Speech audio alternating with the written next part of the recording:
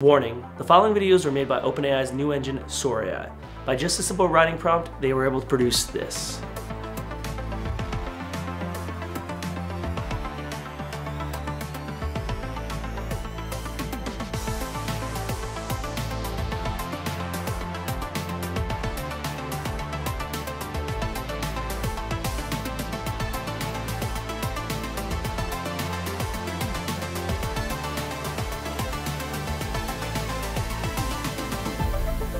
We're gonna need a bigger boat. So just by those simple writing prompts, AI was able to produce those amazing, really unique images that look realistic. I know there's limitations to them, and I know there's kind of missteps with people's hands, people's eyes. They're not quite perfect. But remember, this technology has only been around for a couple years, and they've only really been producing this kind of content over the last year or so, at least publicly. So it's pretty amazing to me that how far they've come. So just take a look at a video by just writing a simple prompt of dogs in the snow a year ago versus today.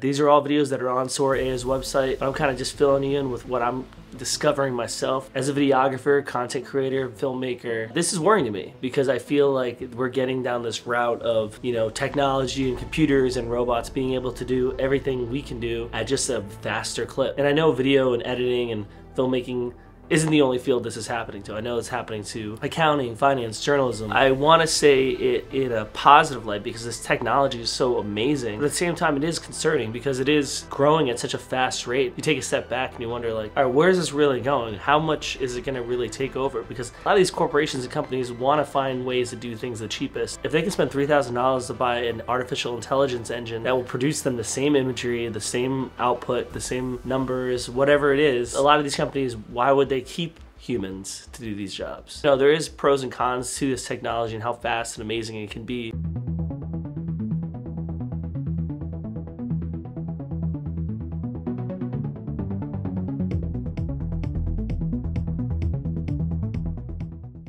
Yes, it's amazing. What they're doing is amazing. It's groundbreaking. It's a breakthrough in, video technology, and I'm excited to see where it goes. But on the counter to that, it's I'm nervous to see where it goes and how much better it could get. And how, are we gonna get to the point where we're seeing movies and TV shows that are all produced by AI? Probably. Yeah, we probably will. There's gonna get to a time and a point, everything we see is AI produced. And we're gonna almost need, in my opinion, we're gonna need that little stamp that says, hey, this is produced by AI, because this is the worst this technology is gonna get.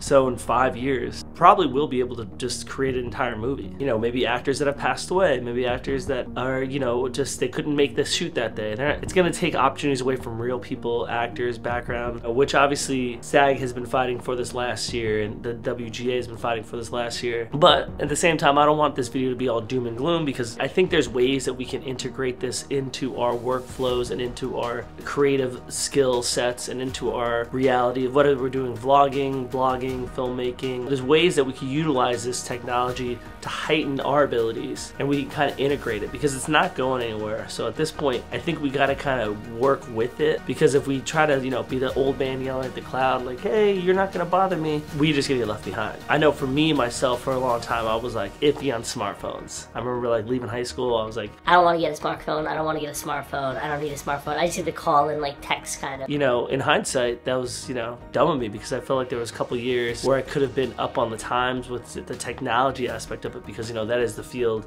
I wanted to go into at the time, was video editing. It held me back from being able to use those devices and use those techniques that other people were using. So I think we just got to tread lightly with this AI stuff, and I think it's exciting and it's enthralling and seeing how fast the tech is growing. But at the same time, when you get just basic writing prompts creating images like this,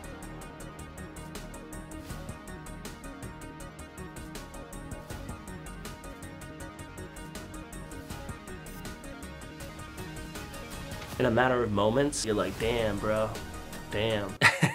Saying all this, I do think there is a value and will always be a value in human creation, human interaction, human storytelling, human filmmaking, real people on camera telling real stories that people are going through in the moment. in society. Or even vlogs or blogs like this, where you're talking to an audience, you're telling people what you think. I don't think that's ever gonna go away. I mean, I think we're gonna get to a point in society where we are blended together in with robots or something, kind of like Elon Musk's recent Neuralink chip, which I don't even know enough to even talk about. But I read something about the other day where the guy was moving a mouse with his mind, and yeah, I don't know. I mean, I was hesitant on smartphones. It's probably, I mean, the thing is, it's probably gonna take over though. I don't know. In like 30 years, are we all gonna have chips in our brain and we're gonna look foolish if we don't?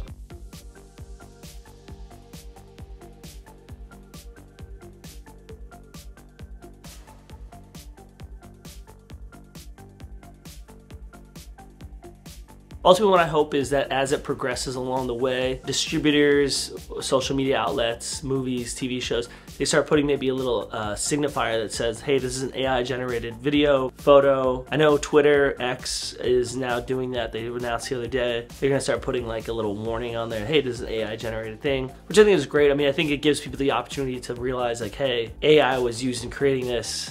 Do you want to support it? Do you not want to support it? Do you want to share it? Understanding, knowing that like this is something that's probably taking away someone's graphic design job, someone's video job, someone's videographer job. So I think by putting that on there, it gives people the options and the choices to decide what they want to do with that image or video. That would be a solution that I have. It may help curb the distribution of the content.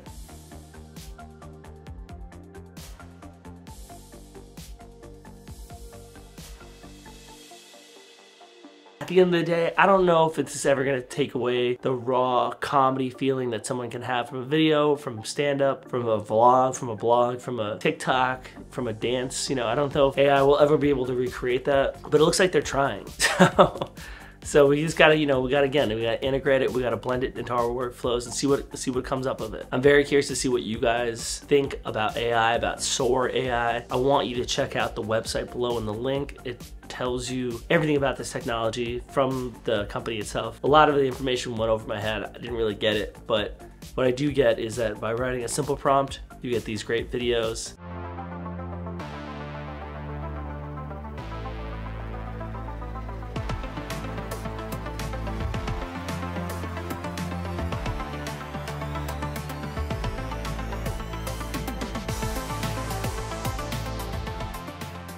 Intimidating, exciting, interesting, all the above. Let me know what your opinion of SORA AI is, and I'm curious to see what you have to say. So like this video, comment below those thoughts, and subscribe if you enjoyed this video, and I'll see you guys on the next one. Happy clicking around the wormhole of YouTube.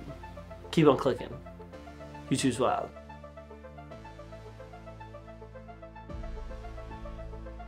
Underlay, mama, AI, oh, what's poppin' tonight? Underlay, mama, AI, oh, what's poppin' tonight? Now, this ain't no Nelly song, baby. We're talking artificial intelligence.